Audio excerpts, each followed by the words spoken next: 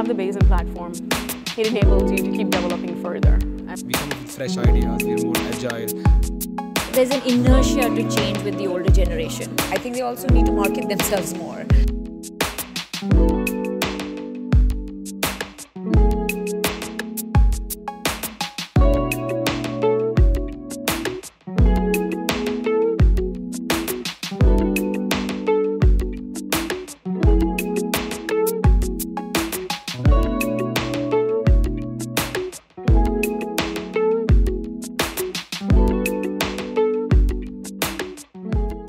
Whether you feel that taking family businesses ahead is a challenge? Do you think that it is a baggage, or is it a boon or a bane in your perspective? Because if a family business is a large one and is a popular one and is one that is well established, Right. who takes it forward if not children? Right.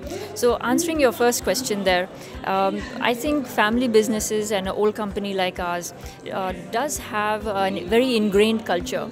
And 130 years of history, products, we have a huge number of SKUs.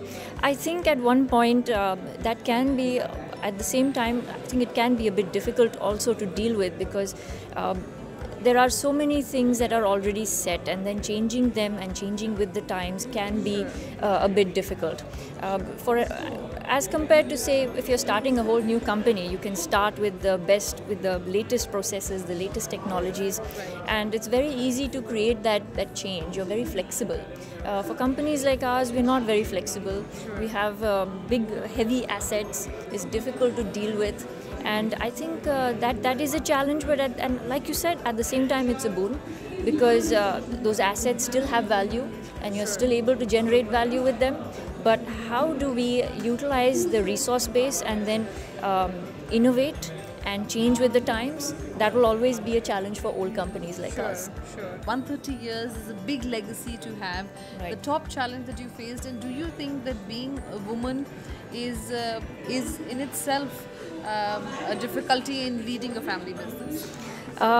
I don't believe being a woman has been a difficulty. I think one prerequisite, whether you're a man or a woman, is that you need to be confident, number one, and competent.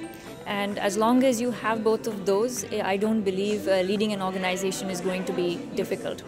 The second part was digitization would have been a pretty difficult task for us, because people were so used to running things the old way that now changing the system, enhancing our ERP systems is a bit of a challenge for them, just because there's an inertia to change with the older generation.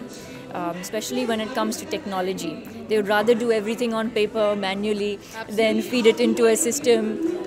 But I think we have been able to, deal with those situations, and today I think it's much easier. And the older generation has also learned that it is easier to use these systems, because we're able to get data and analyze data in a more methodical manner. Our decision making is not subjective now, it's very objective. I see.